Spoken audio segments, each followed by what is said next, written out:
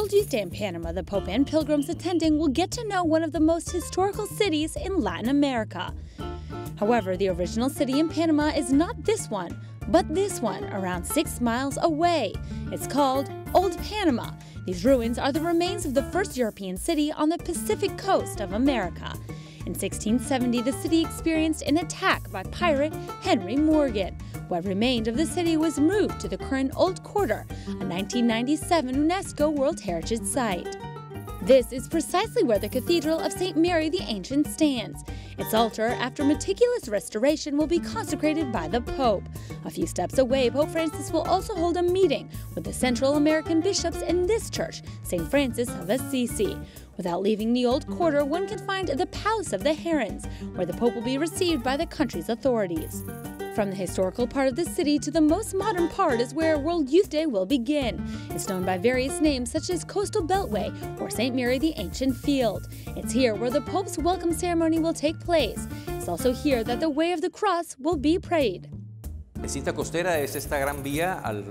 Coastal Beltway is a big road on the coast next to the Bay of Panama. It is approximately 2 miles long and about 200 meters wide.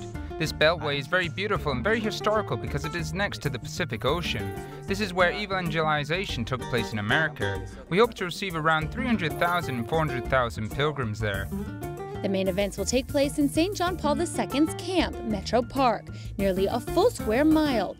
Young people will celebrate the vigil and the Mass with the Pope. Pope Francis will also announce where the next World Youth Day will be celebrated from this place. The